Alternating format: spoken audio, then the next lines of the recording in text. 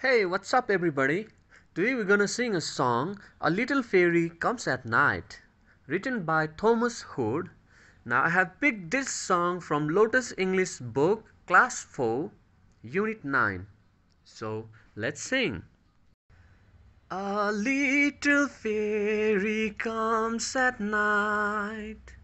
Her eyes are blue, her hair is brown, with silver spots upon her wings, and from the moon she flutters down. She has a little silver wand, and when a good child goes to bed, she waves her wand from right to left and makes a circle round her head.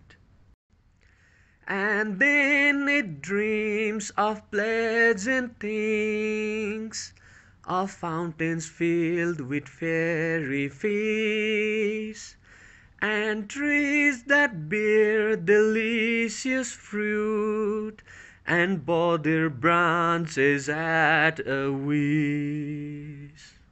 Or arbors filled with dainty scents, from lovely flowers that never fade, bright flies that glitter in the sun, and glowworms shining in the shade, and talking birds with gifted tongues, for singing songs and telling tales, and pretty dwarfs to show the way through fairy hills and fairy dells.